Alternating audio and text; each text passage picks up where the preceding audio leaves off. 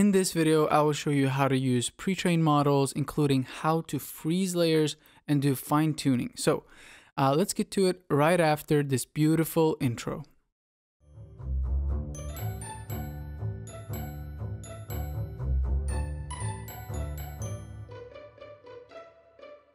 All right, so the code in front of us right now should hopefully feel very familiar. We've been using these for pretty much all of the videos, except this command right here, TensorFlow hub. So I'm gonna go into what that is a little bit later in the tutorial. But first of all, if you don't have it, just Google conda TensorFlow hub and you'll get to this page. It's also gonna be in the description, and you can download it with this command if you're using conda. If you're using pip, you're just gonna do pip install TensorFlow hub. That's it. And so, so what I want to do in this video is essentially three things. I'm going to first show you if you have a pre-trained model that you've previously trained. So check out my previous video on saving and loading models if you're unfamiliar with that. And then I'm going to show you how to use a pre-trained keras model. So keras has a bunch of pre-trained models that you can just easily import. And then lastly, I'm going to show you how to load pre-trained models from TensorFlow hub. So TensorFlow hub has a bunch of pre-trained models, and as I said, I'm gonna go into that a little bit later. So first of all, for this for our own pre-trained model, I'm just gonna copy in sort of the data set loading. So the MNIST data set right here. And so we've done this multiple videos. And then I'm just gonna load a pre-trained model. So model is keras.models.load. model, and this could be, I mean, if you've trained it, so it's in the pre-trained folder.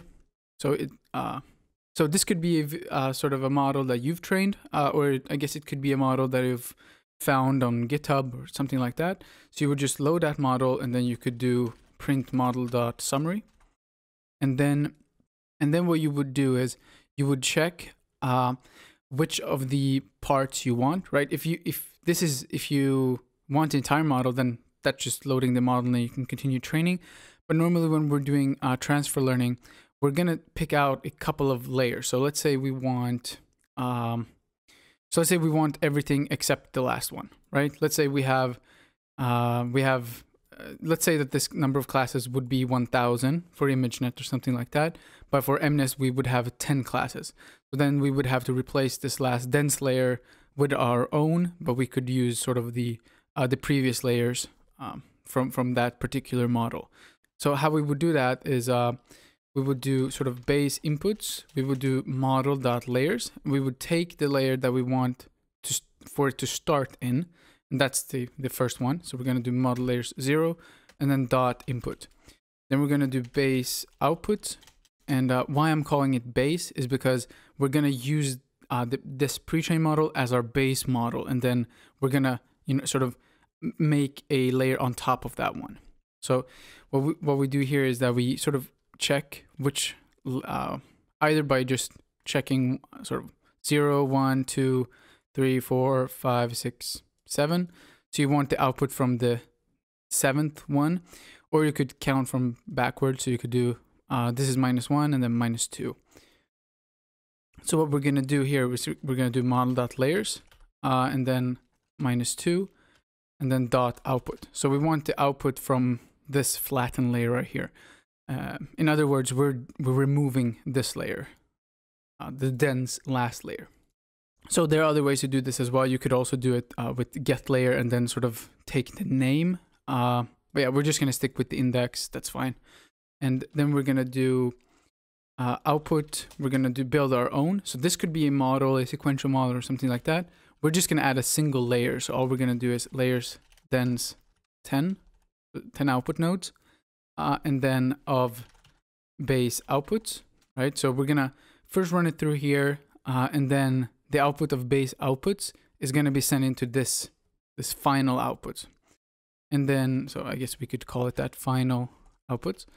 And then we're going to do model equals keras dot, we're going to do, keras dot model base inputs. So inputs is equal to base inputs, outputs is equal to final output. And outputs, I guess, because we have multiple. So then we could do print model.summary. And perhaps this should also be called something else than model. So we could, we could call this new model since we've changed the other one.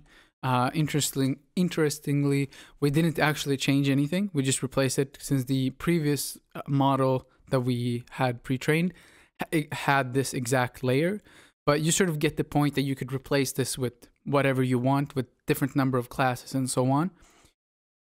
So this is just a sort of a simple example to illustrate how you would actually do it. And so if we now print the new model.summary, we'll, so as I said, we'll get the exact same model, but this one here is now a different one. So if we, for example, would change this to 15, then the sort of the final layer would now have 15 output nodes right here. But of course, we want 10 in this case. And then you would do as normal. So you would, I'm going to copy in the compile and the fit. I don't think it's very relevant. We've seen that in previous videos. So you would just do, in this case, new model.compile and then new model.fit. So we could now run this. All right, so after just a single epoch, we can see that it has over 97% accuracy. And this is only, so this sort of suggests that the pre-training had some effect. Now also, so we can see here that, after 3 epochs, it has almost 99%. And what you could also do is, let's say that this pre-trained model, you don't want to actually train the entire thing, which, would be the case if you want to do fine-tuning. So what we would have to do is we would have to freeze the layers from this pre-trained model. And how you could do that very simply is do model.trainable, trainable equals false. So that's going to freeze all of the layers. And one other thing you could also do is you could iterate through the layers of the model. So for layer in model.layers, and then you could do, in this case, we've already set every layer to not be trainable. So we could do something like assert layer.trainable is false. But what you could also do is, if we hadn't done this one-liner right here, for example, if you wanted to just change specific layers, you could also iterate through specific layers, like doing 1 to 5 or something like that. And then you could do layers.trainable is false.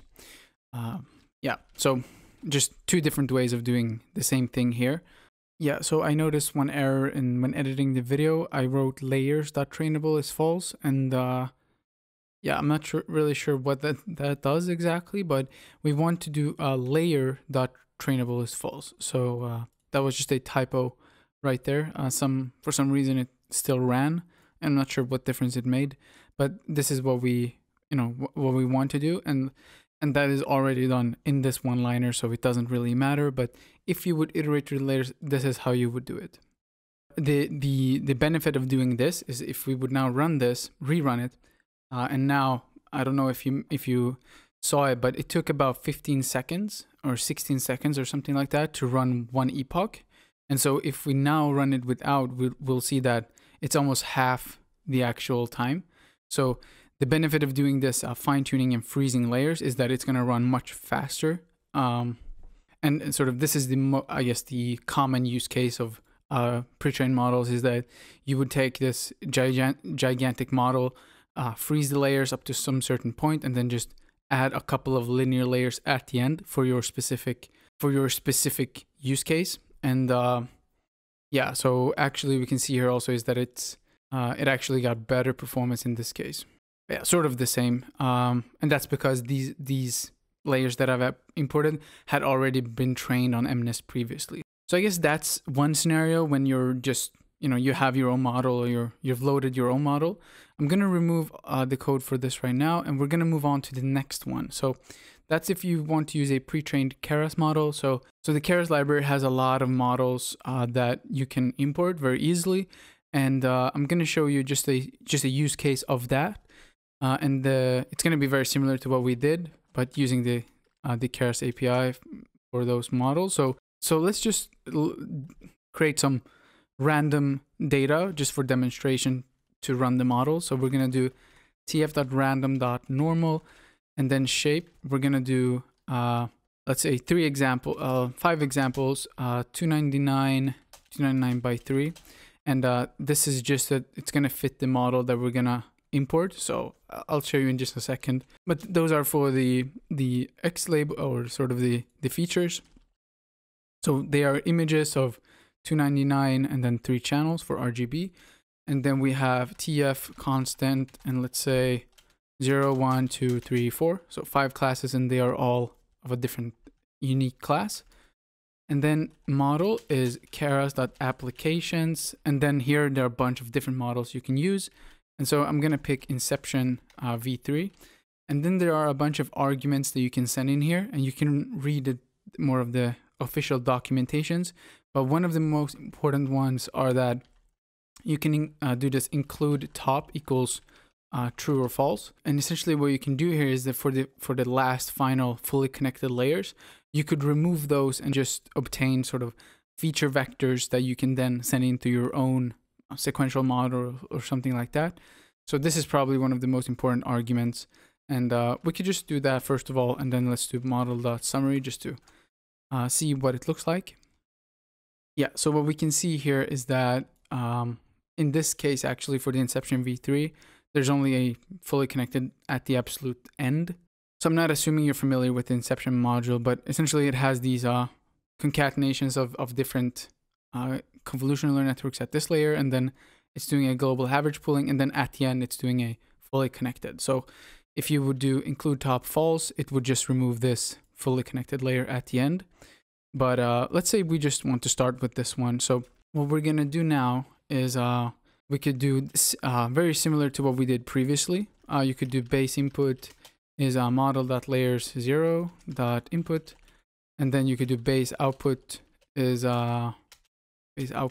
model.layers, and then let's say again we just want to remove the last fully connected, but of course if it would be several fully connected at the end, you could do -3, -4, sort of removing the exact amount that you want. In this case, we just want to remove the last one, and then dot output, and then we're going to do sort of our last, so we'll do final outputs.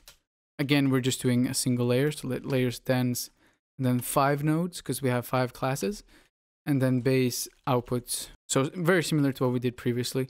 And then new model is keras.model, inputs equals base inputs, and then outputs equals final outputs.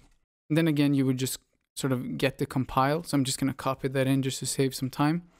So the compile, so we're just using atom, sparse categorical, nothing new. And then we're going to do new model.fit. So let's do new model.fit, x and y, and then epochs, let's say 15, and then verbose equals 2. And this should be very quick, right? We just have 5 examples, 5 random data points. So let's see if it can overfit 5 data points using this gigantic Inception v3 network. Base inputs is not defined. All right, so base inputs right there. All right, so training on these 15 epochs went pretty quickly, and as we can see, it got 100% accuracy, and the loss is very low. So, but of course, this was just a demonstration of how you would import stuff using this keras.applications models. And so what I want to show you now is how to use the TensorFlow hub. And so TensorFlow hub, essentially, and it's just tfhub.dev. It's essentially where you can get a lot of different models, pre-trained models for different scenarios. So let's say we just want images, then you can sort of, so there's a lot of models here that you can go through and just check. In this case, let's say we want the Inception v3 again, so we can just go to this one right here, and then this is for the feature vector. So this is similarly to the keras one where you could include top equals false. That would give you a feature vector, and that's exactly what this does. So they've separated the Inception v3 for a model that has the top of the fully connected ones, and then one that just returns the feature vector. And then what you do is you just copy the URL, and when you have the URL, and then you can go back to the code. So again, let's do some random data. So let's do tf random normal, shape is 5, 299, 299.3, sort of exactly what we just did for the loading from the keras. And again, we're loading the exact same model, so this is not going to be anything new, just showing you how to do it with TensorFlow Hub. So then you would do URL equals, and then you would paste the URL right here. And then you would do base model, and then hub equals keras layer, URL, and then input shape 299, 299.3. And then what you would do is you would do model equals keras sequential, and you would then do the base model, right, which is not including the fully connected layers. And then you could add whatever layers you want. So layers dense, 128 nodes, activation equals, I don't know, relu, layers dense, 64, activation equals relu. And then, yeah, let's do one final layers dense of 10 up, 5 output nodes. We just have 5 classes. And then again, you would do model.compile and model.fit. So I'm just gonna copy those in. And then I guess sort of one thing I missed to do for the keras model is that, of course, you can do as the first example that we did. So you could do base model.trainable equals false, so that you're doing fine tuning. I should have probably showed that also for the other one, because this is something you can do for all models. And yeah, just for the example, let's try and run this and see what it looks like. All right, so in this scenario, it didn't actually overfit too much, so we would have to probably run it for longer. But as we can see, at least it obtained a 100% accuracy. And yeah, that's pretty much it. Those are the examples I wanted to show you. Sort of different ways you can do pre-training and fine-tuning, freezing layers, and so on. Hopefully this video was useful for you. If you have any questions, then leave them in the comment, and hope to see you in the next video.